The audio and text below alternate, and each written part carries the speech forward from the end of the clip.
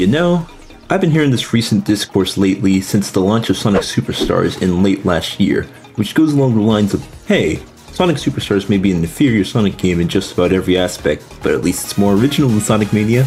Or an even worse take I've seen is the idea that Sonic Superstars is flat out better than Sonic Mania because it has more original stages and bosses. And that's got me thinking, why y'all doing Sonic Mania so dirty like this? No, but in all seriousness, this isn't really a popular opinion I've seen online. Just a few outliers that have gotten me wanting to make a video discussing the topic, as I actually think it's a pretty interesting conversation to have. After all, Sonic Mania is one of the most popular and successful Sonic games to date, and I feel like it's very important to explore the reasons behind that once in a while, as well as quell any potential revisionist history about the game. I've seen that Twitter discourse. So this, in turn, will be a pretty simple video with a pretty simple premise. I will go through every aspect of Sonic Mania and Superstars, and compare the two of them side by side. Things such as the music, art aesthetics, boss battles, level design, and overall impact that each of the respective games have had in the gaming landscape. Coming from the lens of a game designer myself, I feel like there's a lot of insight I can offer with my newfound perspective. Also, it's just really fun to dissect and analyze Sonic as a gaming franchise in my opinion. Okay now, that's enough waffling from me. Let us explore exactly why Sonic Mania is held in such high regard, and why Sonic Superstars failed to meet expectations that many people would have hoped.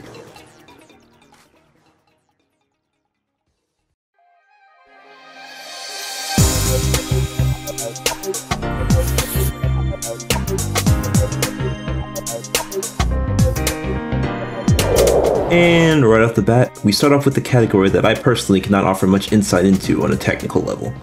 Musical tastes are pretty subjective, but I think I could say for most of us that Sonic Mania absolutely blasts Superstars out of the water when it comes to the sheer quality of the tracks for its game. The song you hear me playing in the background right now, Lagoon City Act 2, yeah, this is the best track in Superstars. It only goes downhill from here.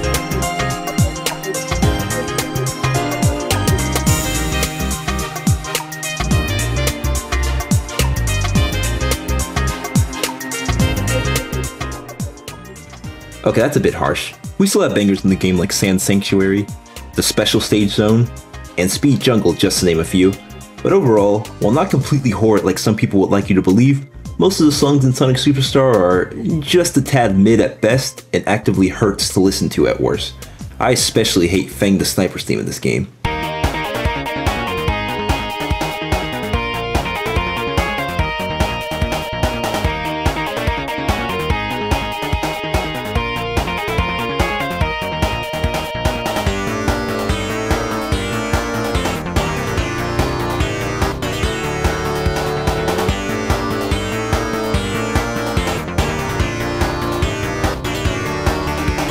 I mean, what did they do to my mans? And this all gets rendered a moot point when you realize that songs like Lagoon City Act 2 were the absolute standard for Sonic Mania soundtrack. A song of this variety would be considered pretty average among the absolute masterpieces we got in this game. I mean, do I really have to remind any of y'all? We have Studiopolis.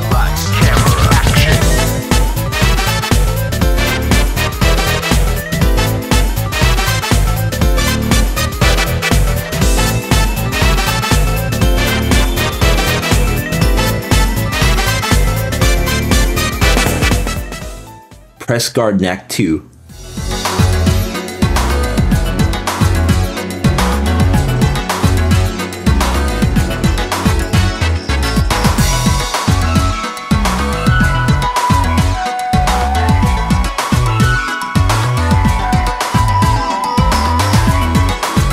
And Mirage Saloon Act 2, just to name a few of my favorites.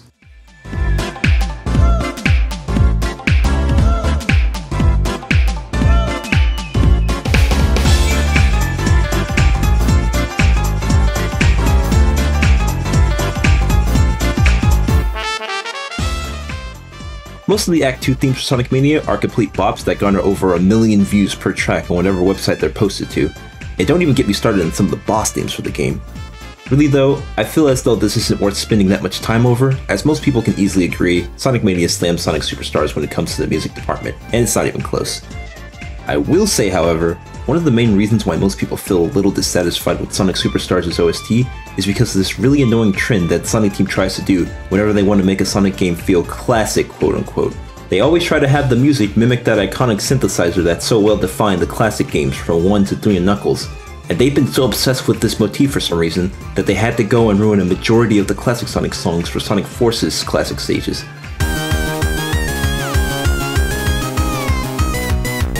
This is only one of the many reasons why people hated that game, by the way, but that's neither here nor there. My reason for bringing this up is because Superstars falls victim to the same exact motif that ruined most of Sonic Force's classic Sonic songs, and a mostly underrated OST I might add. If you notice, Sonic Mania doesn't try to do this, even though it arguably has a vastly more faithful retro art aesthetic with its art and animations, as well as sound effects. Sonic Mania's music composition chooses to utilize real sounding and high quality instrumentation for most of its tracks, and it sounds fantastic as a result. Sure, the game tries to mimic that style of retro composition for its Act 1 themes initially, but for most of the Act 2s in Sonic Mania, all you hear is the music go full throttle and put to full use that HD sound chip that most games have the luxury of using nowadays. This not only provides us with some of the best Sonic tracks known to date, but it also creates this brilliant contrast between the old and the new, as the player will be able to hear a semblance of what once was in the Act 1 themes for Sonic Mania, and then get completely blown out of the park in Act 2 when they witness the true capability and ultimate evolution that Sonic Mania has come to perfect in this retro style, in both music and gameplay. Also, most of Sonic Generation's classic Sonic levels don't do the synthesizer thing, and as a result, the classic Sonic music in that game sounds normal, and not like a chicken choking on fried shit.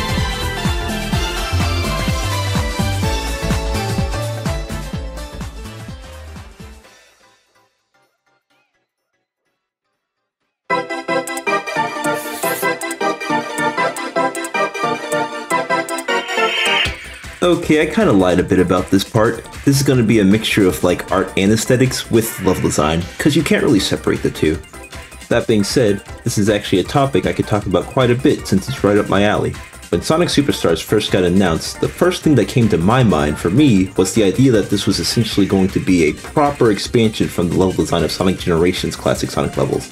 And while I can say there definitely is some of that in the game, ultimately, Superstars falls short of that standard by just a little, while Mania on the other hand, once again blows it out of the park. I think the main reason for this is twofold. Number one, Sonic Superstars lacks the extremely reactive and dynamic environments that so define Generation's classic Sonic levels.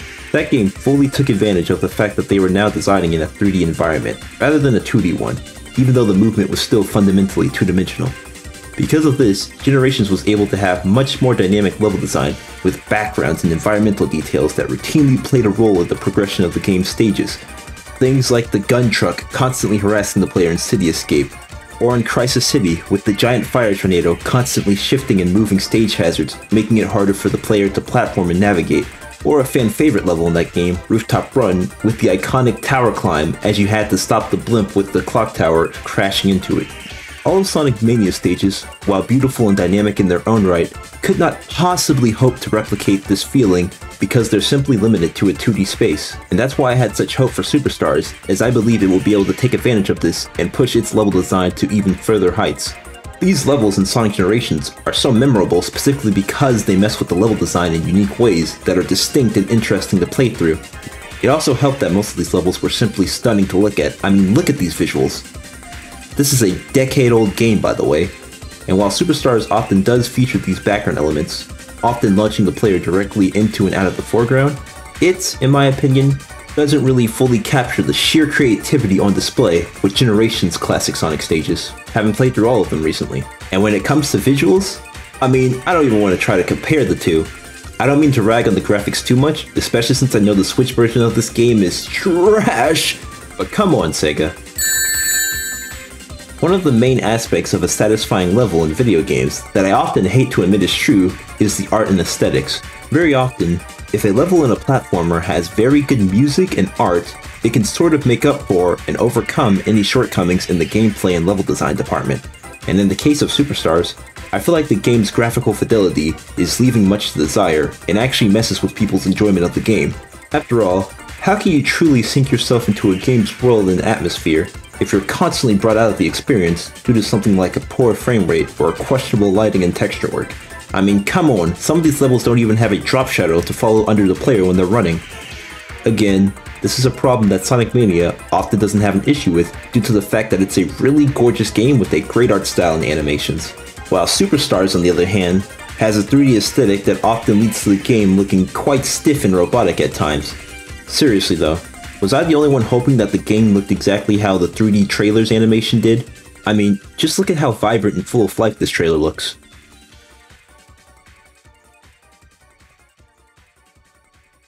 This, all the while, Sonic Mania takes full advantage of its retro pixel art aesthetic and puts it to amazingly great use, as the game crafts vibrant environments and background details that will leave any player completely awestruck, with every level in the game having such a memorable color palette distinct from everything else, and almost everything in those levels moving and animating to some degree. I know this may seem completely tangential to the topic of level design, but this stuff is very important, you know? It all contributes to fully immersing the player into your game's world and levels. Look, I hope I'm making sense with all this, that I'm not just rambling. Anyway, Sonic Mania's level design, while not perfect, has this seamless ebb and flow to it that basically allows the game to play itself in some regards. What I mean by this is that all of the gimmicks and design elements that can be found in all of Mania's levels are as smooth as butter and rarely distract from the overall gameplay of Sonic's control, and other characters for that matter. Let me give you an example. In Chemical Plant Act 1, the level design is basically a rehashed combination of both the Act 1 and 2s from Sonic 2. There are some segments that are made easier and less annoying, but other than those small changes, the level is pretty forgiving in terms of just letting the player vibe and go at their own tempo, while slowly introducing more difficult platforming segments in order to prepare the player for later levels down the line. And then Act 2 comes in. It starts off the player with an instant easy to understand gimmick that's not intrusive in the slightest. You turn the toxic goop into a bouncy spring, the light goop is a soft spring, and the green goop is a stronger one.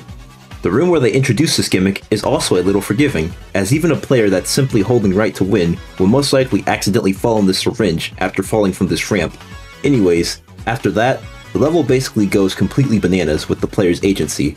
Those pipes in Act 1 that automatically took you to a predetermined location, yeah, well, you can control those now, and the goop that slowly carries you into the air can be freely jumped from. It's all very engaging and brilliant level design, and one of the reasons why Mania is such a hard game to put down at times.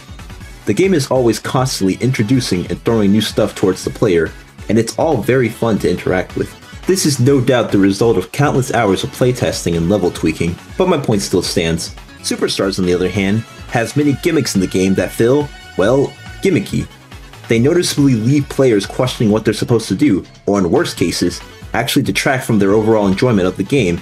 I'm talking about you, Press Factory. This is not even to mention any of the bugs and glitches that I've seen people come across while playing the game. I'm not saying Sonic Mania is perfect in this department, but comparatively, it's one of the most polished Sonic games to date, which is not saying that much now that I think about it.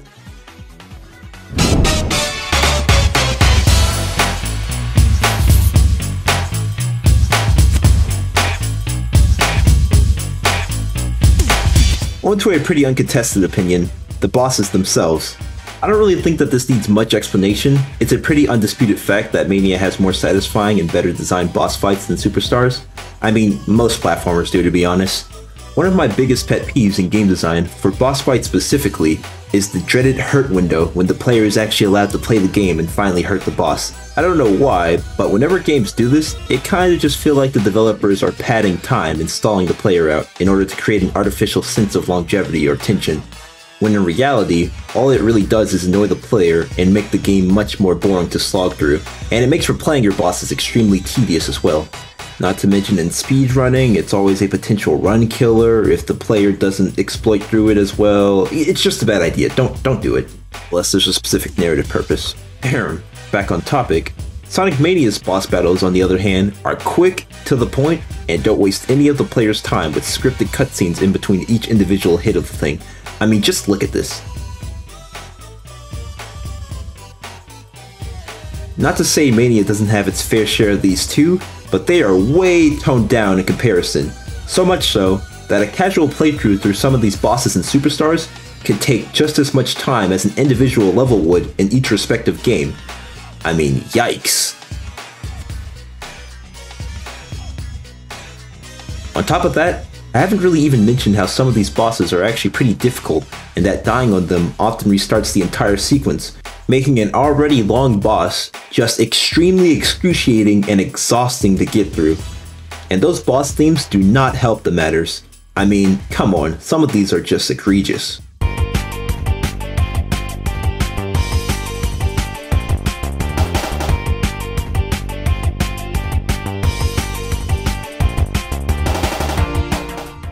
Seriously, who's the one responsible for cooking up these songs? They barely made it out of the oven.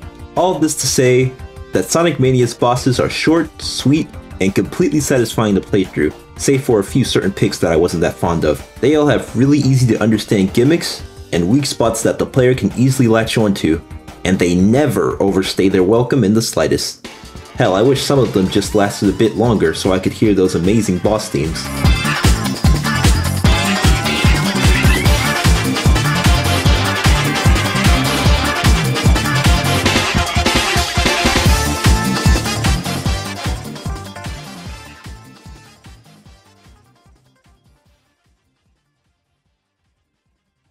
Before I end this video off, I want to address a common critique that I started this video off with in regards to the extremely one-sided debate about Sonic Superstars and Mania.